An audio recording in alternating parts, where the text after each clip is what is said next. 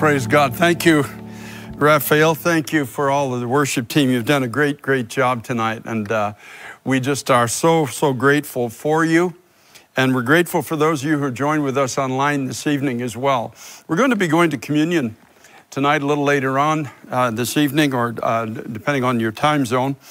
And we encourage you to go to your kitchen and get some crackers and some juice, whatever you have handy, so that you can partake of this communion with us. And this is going to be a particularly special communion service tonight, because after you hear the word, you're going to understand what this is all about.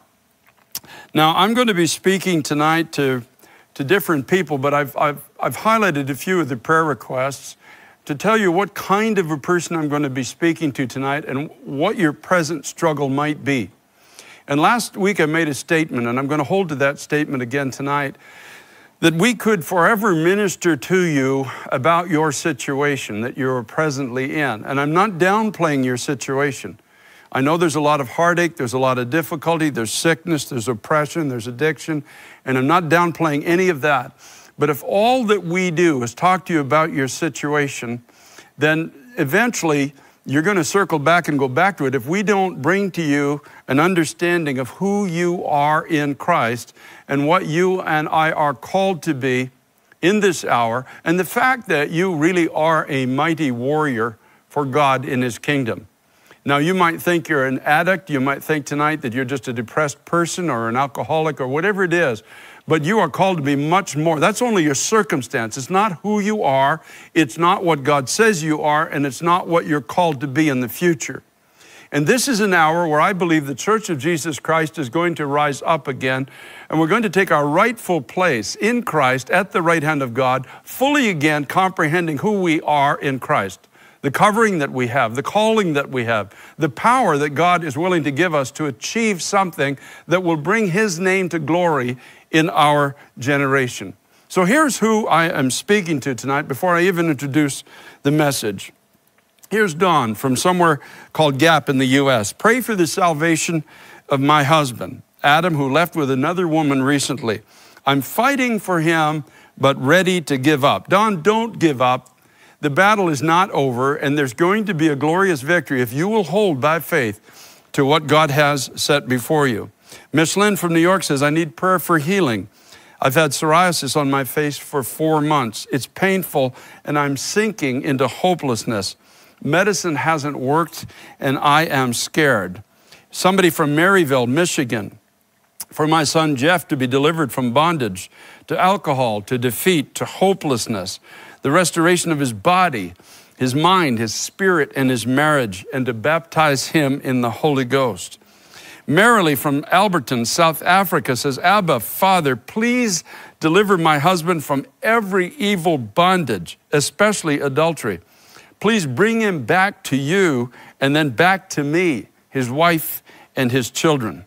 Elizabeth from Louisville, Kentucky says, please pray for my daughter, Chris, who's a special needs person and is verbally abusive. Her medicine isn't working. She needs salvation along with my whole family.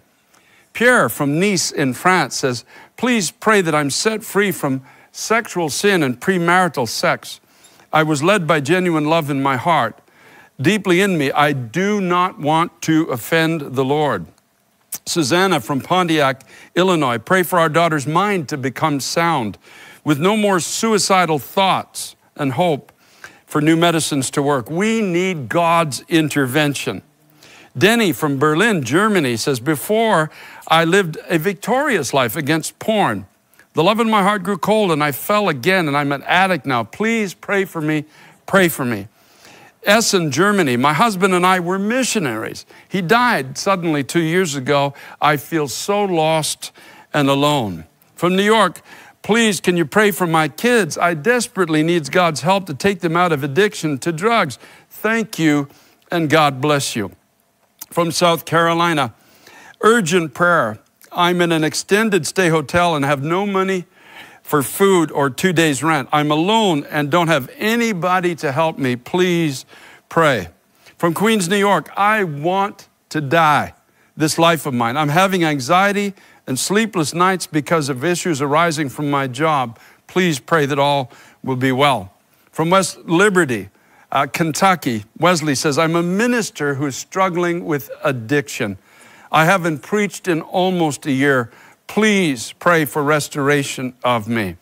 From the UK, we're a Christian family shaken by violent arguments, and we feel we've lost all authority over our son. And lastly, Jerry from Rogers, Arizona says, I'm under a constant assault by Satan to the point that I simply want to die.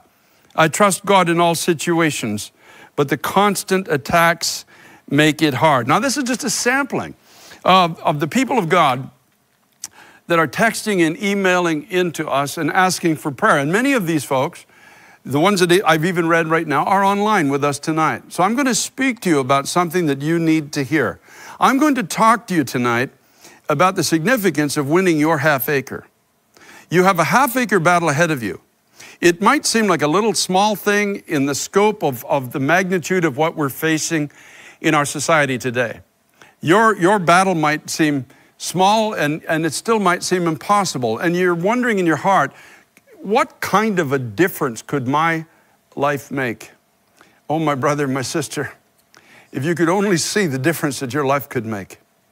You know, some people will get to the throne of God one day, and it'll be only at the throne of God that they finally have they're still in heaven. Heaven is still their home, but they finally have a vision of what their life could have been if they would have just taken that step that God had set before them. If they would have refused to bow down to their struggles or their self-loathing, whatever it was that they were dealing with, and saw something a little bit bigger than just the place where they were, and they just got fed up, and they said, I'm getting up out of here. I'm getting out of here. I'm not staying here any longer. And I'm really challenging some people tonight that are online with us. I'm hoping that you're going to get fed up with where you are. I'm hoping that you're going to get tired of the verbal barrage of hell itself and of the bondage and addictions and the despair and the hopelessness and all of the rest of it that's come into your life. I'm hoping and believing tonight that some fight's going to get into you that God by His Holy Spirit will put there. And you finally say, I've had enough of this. I'm getting up and I'm getting out. And I'm going to make a difference. And I don't know how big that difference is going to be, and I don't know how many people it's going to affect, but I know that staying where I am is going to amount to very little in comparison to what God has for my life. And so you are the person I'm speaking to tonight. And so, Father, in Jesus' name, Lord, I just reach out across the oceans, across continents, across boundaries and barriers, across valleys of despair, into hearts and homes, all over the world, in 208 countries tonight. God Almighty, I speak to the, Lord, I ask you, God, to speak to the woman tonight who's about to give up on her marriage and her husband. I ask you, Lord, to those who need victory in their homes with their children. I ask God for those that don't feel their life is ever going to amount to anything. And those who are trapped by the lusts of their flesh because they've refused to take that extra step into what you've called their life to be. Oh God, we are your end time army. There is no plan B. We are plan A for your kingdom. We are the ambassadors of a kingdom of power. We're the ones, as Pastor Tim preached on Sunday, that are called to go to the temple and lift up those that have been lame their whole life and cause them to leap and dance and come into the house of God with us. Oh God, raise up your church again. Raise us up again and breathe on us by the breath of your Holy Spirit. And Father, I thank you for this with all my heart tonight. In Jesus' name, amen. If you have a Bible or any kind of device where you can follow along, I'm reading from the New King James Version of the Bible in 1 Samuel chapter 14. That's all you have to find for the moment. Just if you can find it and just open your Bible. 1 Samuel chapter 14. Let me set the scene for you in chapter 14 of 1 Samuel. The nation of Israel have really abandoned spiritual leadership, and they wanted a king. So God gave them a king called Saul. He was an idea guy. He stood tall above the rest of the people, and he looked like a king. He had a semblance of a spiritual life when he started out, but he soon gave in to his own fears, his own frustrations, and he's on the trajectory now of actually turning to witchcraft, if you can believe it. He's lost touch with God. He has around himself, the scripture says he was there sitting in a place. The nation is under assault, just as our nation is today. The forces of darkness have the high ground. That means that they have all the military advantage. They have every conceivable natural advantage over the people of God, who incidentally are called to be a testimony of the greatness and glory of God in the earth. The devil has constantly come against this throughout history, constantly yelled over the valley or from the mountaintops, constantly tried to convince the people of God that you will serve us. We will not serve you, you will serve us. You see, my brother, my sister, this has been a spiritual battle since the Garden of Eden. And you and I have to understand this. And the only way this battle can be fought is in the spirit. You can't fight it in the flesh. Saul tried to fight it in the flesh, and he ended up a coward. And he led an army that became cowardly. And he had a priest around him who had the ephod, which was the garment that priests wore when they're seeking God. And you got to imagine, he's sitting under a pomegranate tree. Nobody around him has the courage to fight. He himself has become a carnal man. It means he doesn't understand the ways of God or the ways of the Spirit. And there was one time when the Ark of God was taken captive, there was a baby born at that time, and his name was Ichabod, which means the glory of God has departed. Now his nephew has now got the garment of prayer on him. He's in charge of the prayer meeting. So here you got Saul, a failed king. You've got Ichabod, the nephew of the glory is gone in the nation, who's got the garment of prayer. And there's a young man sitting there. His name is Jonathan. He's the only one left in this entourage that has a heart for God, realistically. And Jonathan finally just says, I'm out of here. That's what I'm hoping is going to happen. I'm out of here. I'm tired of this leadership, in a sense, is going nowhere and is just filled with men's ideas. I'm tired of the prayerless places that are not touching base with God anymore. And I'm just going to get up and I'm just going to follow where the Lord leads me, and I'm going to do something that will bring glory to God. And the scripture said, the scripture tells us that he decided to get up and go over to a garrison, or it means a squad of the Philistines, and engage in battle. And it said, but he did not tell his father. You know, here's the first point. If God is leading you to do something that you're going to need the strength of God to do, don't tell people around you who are prayerless and who are not able to follow the Spirit of God, because they will do everything in their power to talk you out of the leading of God. I know what I'm talking about. When I was a young Christian and I started to follow the leading of the Holy Spirit in my life, I can't tell you the numbers of people professing to be people of God who tried to talk me out of the pathway that God had set before me. You have to get through it. If I knew then what I know today, I wouldn't have said anything to anybody. I just would have gone. But I told people I thought they'd be excited that the Lord was leading me to do something, only to find out that because of prayerlessness in many cases, and because many people don't understand what it means to walk in the Spirit, they will try to talk you out of doing. They'll give you all the reasons why it can't be done. You're too weak. Get through your own struggles. They'll tell you all the reasons why what God's calling you to do just simply can't be done. Now, Joshua had a friend, and it's always good to have a friend, an armor bearer who just said, whatever's in your heart, let's do it. It's great to have a friend like that, and I hope you can find somebody that's willing to undertake this journey with you. So they set out to engage in battle with a garrison. The garrison's probably about 20 or so soldiers, so they're vastly outnumbered. Their enemy soldiers are on a mountaintop, they're in a valley. They had to go up, in verse 4 it says, between the passes, which Jonathan sought to go over to the Philistines' garrison, there was a sharp rock on one side and a sharp rock on the other side. In other words, there's some difficult, if you're going to engage the enemy in this particular day that we're living in, there's some difficult places you're going to have to go through. You're going to have to pass by these places. The one rock, the name of it was Bozez, and the other was Seneh. And it's interesting because the Bozez means fine white linen, and Seneh means thorns. In other words, we're going to have to fight to get through and understand that we have a righteousness that's not our own. It's given to us by God. You know, sometimes people don't get into the battle. They say, well, I'm not ready because I'm still I'm still battling this and I'm still battling that and I still struggle here and I still struggle there. So they feel like they're going to be on the sidelines their whole life. When God says, no, it's not about what you have done. It's about what I have done for you. And I have given you a righteousness, a right standing with God that is not your own. It was bought for you on the cross 2,000 years ago. And the other one simply means senna, means thorns. That means I'll have to battle these thoughts in my mind that somehow I don't qualify for the battle. You remember it was a crown of thorns in a sense that the devil put on the head of the Son of God. It was a type of saying, who do you think you are to make the declarations that you are? You declared yourself to be the Son of God. You said you'd come to usher in another kingdom. And so that crown of thorns, in a sense, is pressed into his brow. It's the devil's way of saying, you thought you were going to win the victory, but I have the victory over you, because that's where the ultimate battle is in the Christian life. So you got to get through these first two battles. The first two battles are that you're not clean enough to enter into this battle. So stay home, stay where you are. Stay sitting in your chair, stay laying in your bed, stay on those pills because you're not clean enough. And who do you think you are to engage in this battle anyway? You're simply going to be defeated. You're going to make a fool of yourself or of the kingdom of God.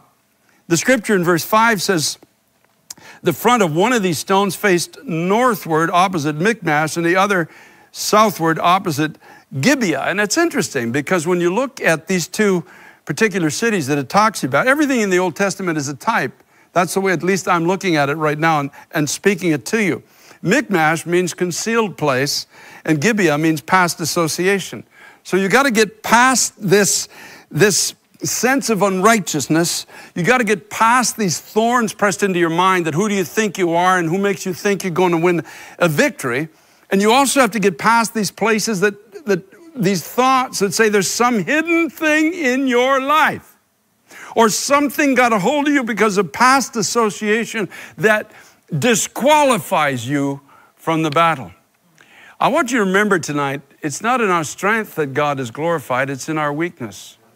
It's in our nothingness that he becomes everything.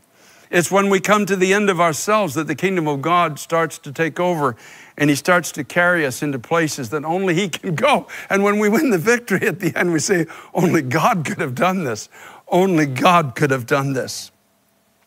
Jonathan said to the young man who bore his armor, he said, let us go over to the garrison of these Philistines, for the Lord will work for us. He said, for nothing restrains the Lord from saving by many or by few. You see, God's hand is not obligated to move because we can bring 10,000 people together to fight. History proves that over and over and over again. All he needs is one person of faith. As a matter of fact, all he needs is you. You with your struggles. You with your trials. You who have to fight in your mind. You who the devil is after and saying you don't qualify because of what you did in your past. Or things that maybe have tried to attach themselves still to your spirit because of past association. You that the devil is trying to convince you can't fight this battle because you certainly couldn't be clean. Think of the things that you have done. Think of the things that float through your mind now and again.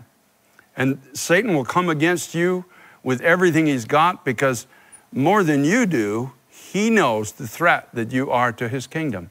Don't you forget that he's lived through moments like this that I'm reading about, where somebody just got up and said, I've had enough of this mockery of God. I've had enough of living in this powerless place.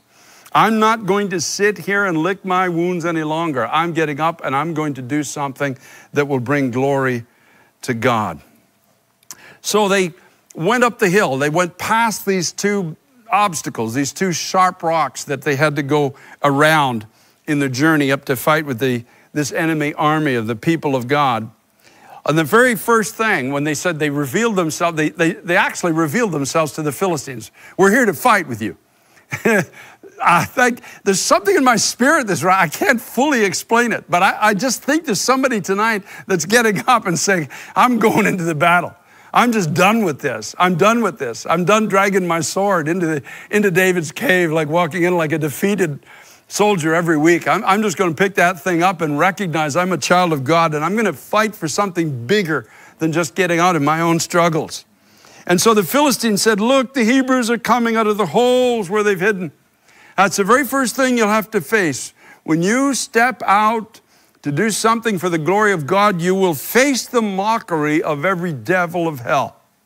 You see, the demons believe, James said, and they tremble. They know what can happen to them when somebody raises up in faith again. And they will hit you with mockery. Who do you think you are? You've been hiding all these years and suddenly you're just going to become a soldier? Suddenly you're going to fight with us? Don't you know we have the high ground? Don't you know you're in the valley? Don't you know that we've got you under our... we're the dominant voice in the culture today. What makes you think you can stand up and fight against us? The second thing they said to Jonathan and his armor bearers, come up to us in verse 12 and we will show you something. See, the second thing you will face after mockery is threats. This is going to hurt. If you continue on this journey, this is going to be painful. It's going to be difficult. You're going to suffer if you continue on this journey. So everything in the voice of the enemy is telling these men, turn around and go back to that place of powerlessness. Turn around and go back and sit under that leadership that has no mind of God and under the priesthood that doesn't pray and is not connected with God anymore. Go back, go back, go back. And maybe somebody else will do something, but not you. Verse 13 says, Jonathan climbed up on his hands and knees with his armor bearer after him. This is really interesting. 2 Chronicles 7:14 says, if my people who are called by my name will what? Humble themselves and pray and seek my face and turn from their wicked ways, I will hear from heaven, forgive their sin, and I will heal their land. I want you to notice that Jonathan did not approach the battle in arrogance. He approached it in humility. He, of all people at this point, would have recognized if God is with us, we will win a marvelous victory. And if he's not, if God is not with us, if we walk up with pride, the scripture says God resists the proud but gives grace to the humble. And so on their hands and knees. Now, can you imagine from the Philistine perspective, this must have looked like quite a spectacle. Here come these two guys. They're crawling up the side of the mountain. You've got 20 soldiers guarding this half-acre parcel of ground on the top of the mountain. They have all the weaponry, they've got the muscles, they've got the swords, they've got the numbers. And here come two guys up the hill, literally crawling towards them up the hill. And it must have looked like a joke to them. And quite often throughout history, what God uses to tear down the powers of darkness looks like a joke to the powers of darkness. But I guarantee you, you're no joke to the kingdom of God. Oh, hallelujah. Hallelujah. We are a mighty army in the hand of God. Yes, for a season, we lost sight of who we are.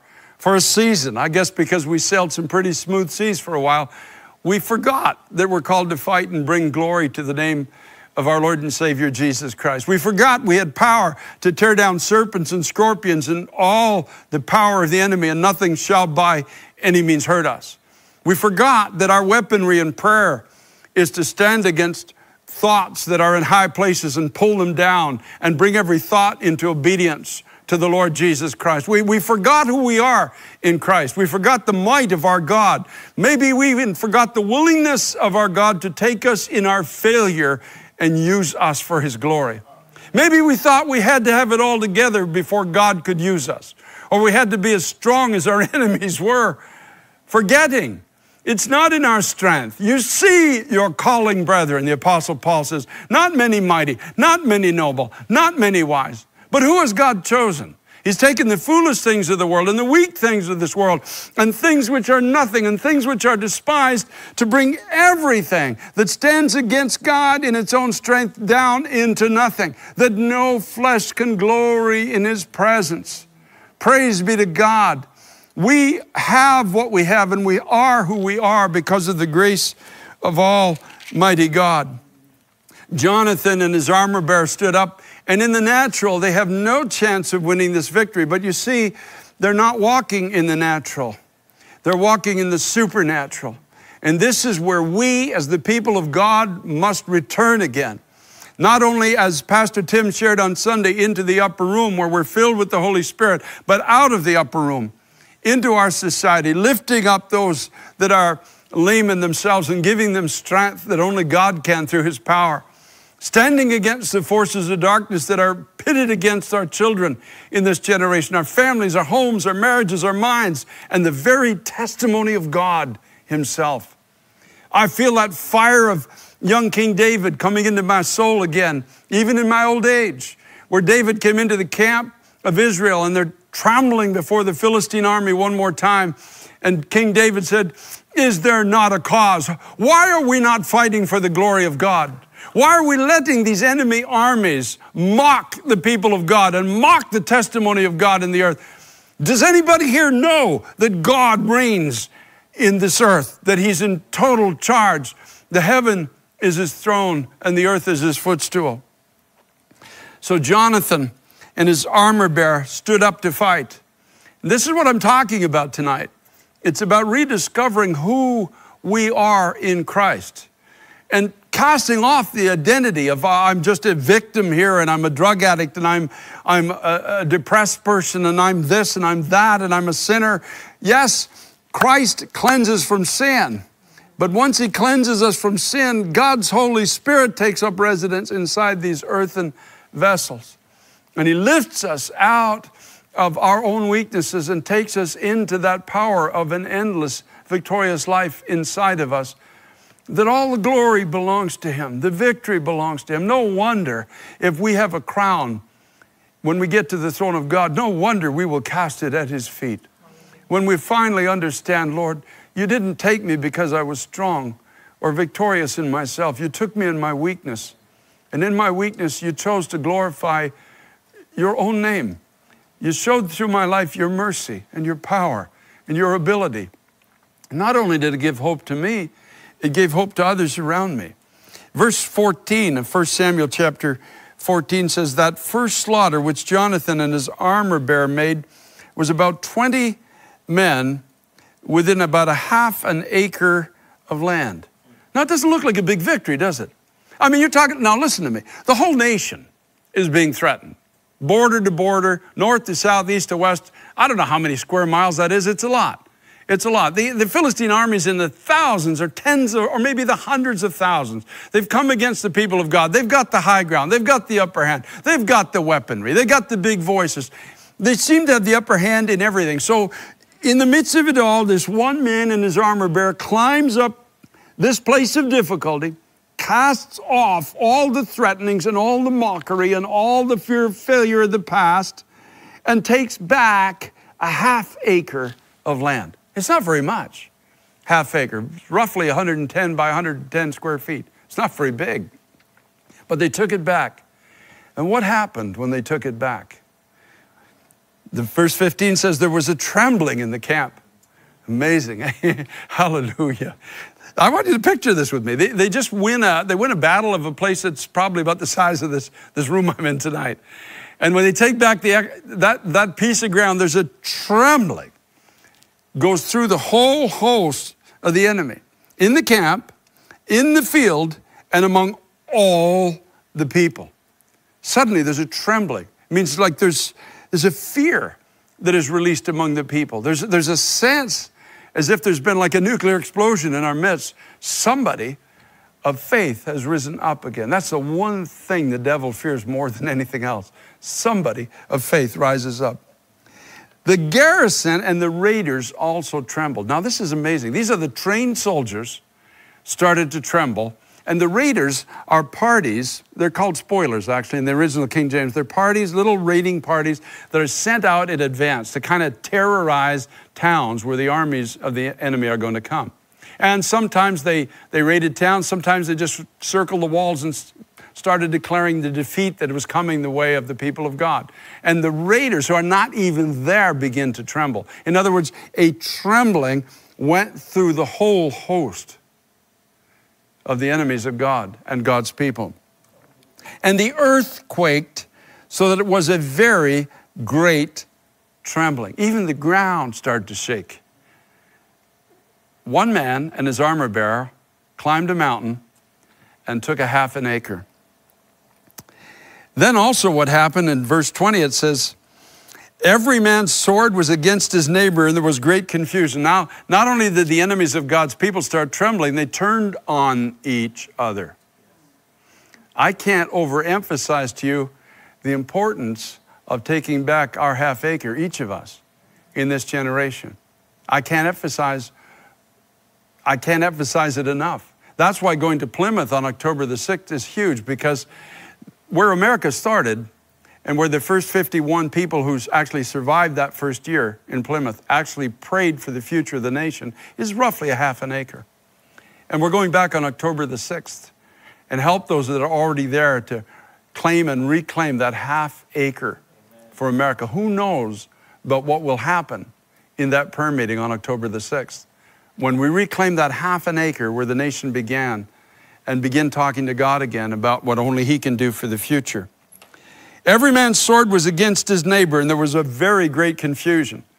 This is what we ought to pray for our generation, for those who would destroy this nation, for those who would take away our Christian heritage, for those who would trample on everything that we hold dear and precious in this time. Let there be a confusion. Let them not achieve their objectives that they have in their heart. Moreover, it says the Hebrews who were with the Philistines before that time, who went up with them into the camp from the surrounding country, they also joined the Israelites who were with Saul and Jonathan. So there were a lot of people who were mixed. As a matter of fact, realistically, they were in the enemy's camp. That's where they were. They shouldn't have been there, but they were there. And when they saw the victory coming back into the camp of Israel, they left their association with people where they shouldn't have been and came back again into the kingdom of God. And likewise, it says in verse 22, all the men of Israel who had hidden in the mountains of Ephraim, when they heard that the Philistines fled, they also followed hard after them in battle. So the Lord saved Israel that day. In other words, the people of God came out of their place of fear and they got into the battle too as well. And there was a great victory that day. The Philistine army is completely routed. The enemies of God have turned their swords on each other. Those that are backslidden, may I put it that way, have come home.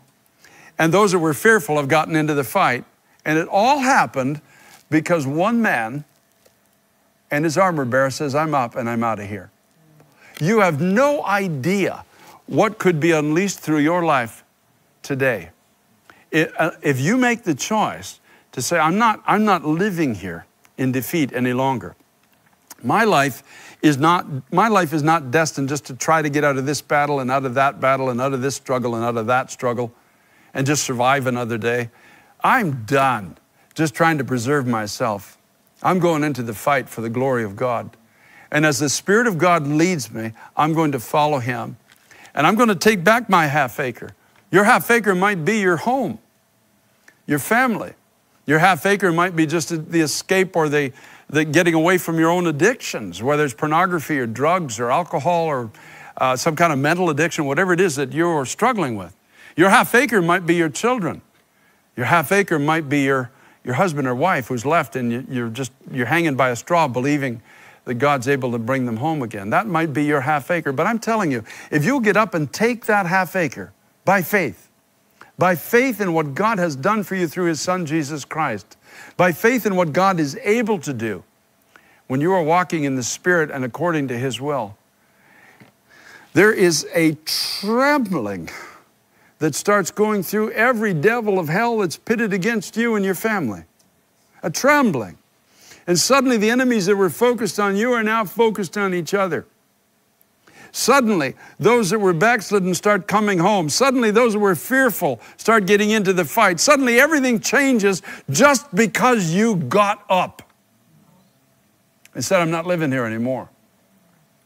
And I'm going to get beyond those obstacles and those hard places that tell me I'm not worthy.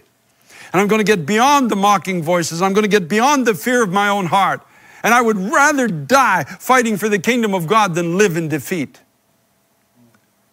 History has recorded time and again when one vessel gets up, one Gideon, one Esther, one Moses, one Elizabeth, one Mary.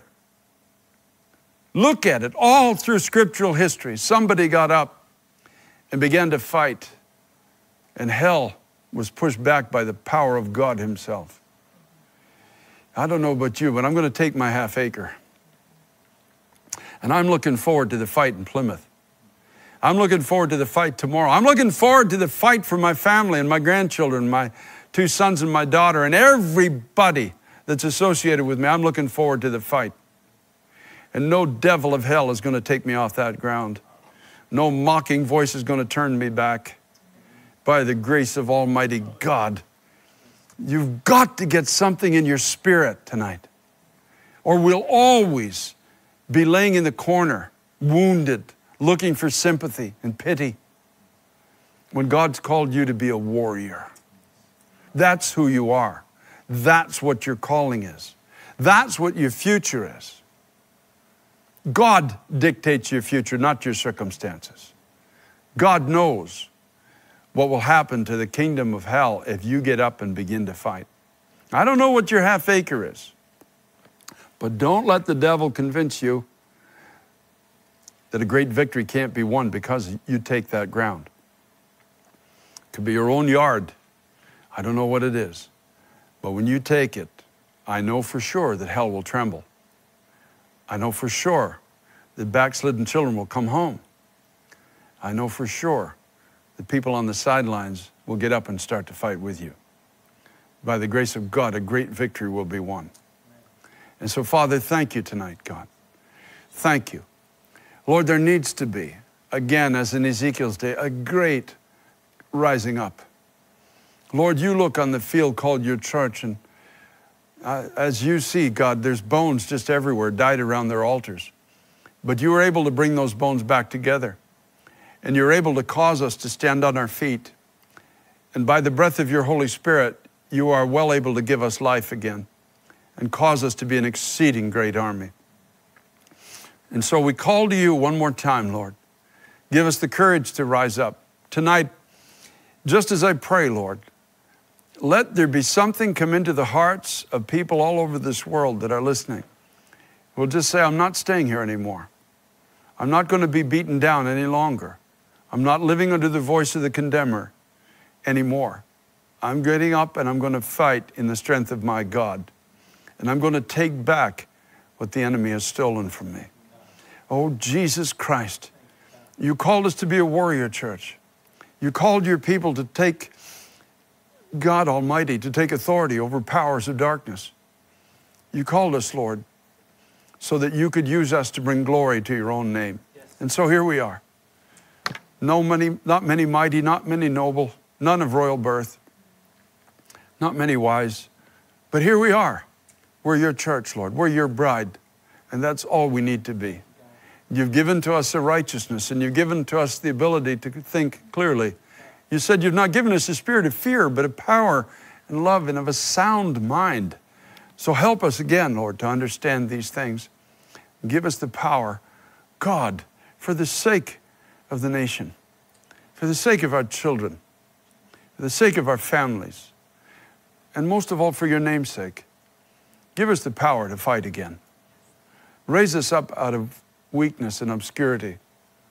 Take us out of the prayerless places and bring us to a place where we can hear your voice.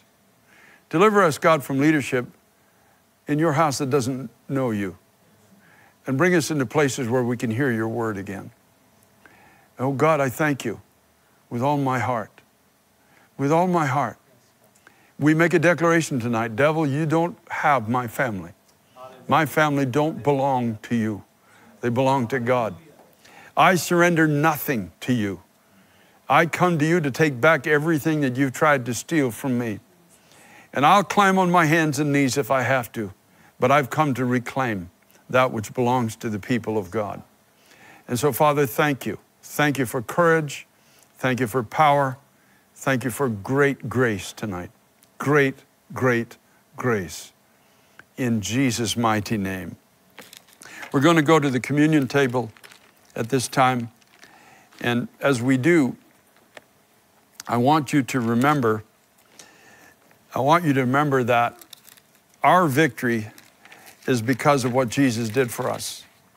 Our cleanness, our righteousness, the Bible calls it, is because he died in our place. And his blood, the scripture says, cleanses us from all sin. Our strength is in the fact that when we came to Christ, he gave us not only precious promises from his word, but he gave us the power of his indwelling life in us through His Holy Spirit to make these promises, every one of them, a reality for us. And so we have this completeness in Christ.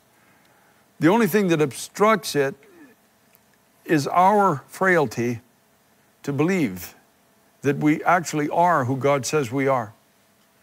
But I see an army rising. I do. I see an army rising up. We sing it once in a while. I see an army back on their feet again. I see a new day. I hear something in the Spirit that one more time we're going to come back to an understanding of what He did for us on the cross and who we are and who He has called us to be. One more time we'll understand that we have power over the darkness that would try to swallow a whole generation. And so if you can get the bread and the juice, we're going to come to the Lord's table together. Thank you, Nancy. We're going to take communion tonight and believe God with all of our heart tonight for a great, great victory. Are you with me tonight? Online, are you with me? Are you willing to believe that because of Christ we can rise up out of weakness and become strong? For I received from the Lord that which I also delivered to you. The Lord Jesus, on the same night in which He was betrayed, took bread. And when He had given thanks, He broke it and said, "Take, eat, this is my body which is broken for you. Do this in remembrance of me."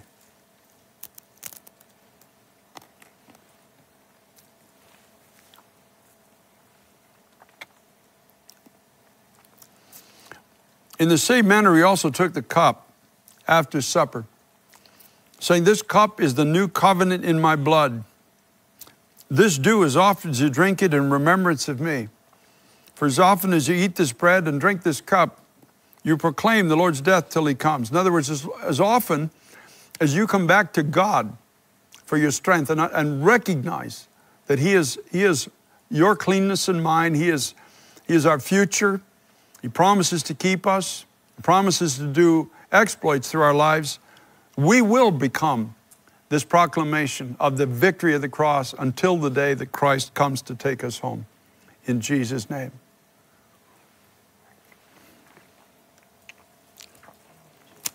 Hallelujah. Hallelujah. Raphael, could you come back with your team this evening? And I want us to sing that song again, the mountain one. I've seen you move the mountains. And I want to encourage you tonight to sing it with faith. We're going to sing it together. Sing it with faith tonight. And claim it as your own. Whatever mountain stands before you, as the mountain that stood before Jonathan and his armor bearer. I've seen you move the mountains, and I believe you're going to do it again.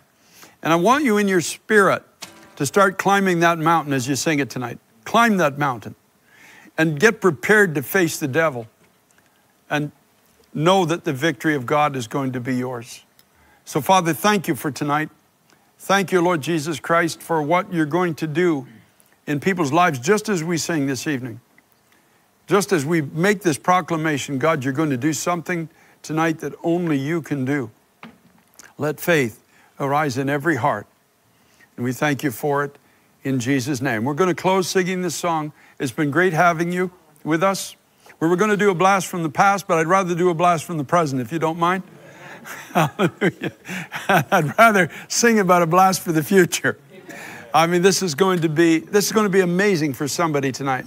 Lay hold of it. Lay hold of it. And if you got to get up and just in your mind start climbing that mountain, just join Jonathan and the millions that have gone this journey before and start climbing that mountain saying, I'm taking back everything the devil has tried to steal from me and from my generation in Jesus' name. See you Sunday morning. God bless you. Hallelujah, Jesus. We worship you tonight, God. Hallelujah. Thank you, God, for that word, God.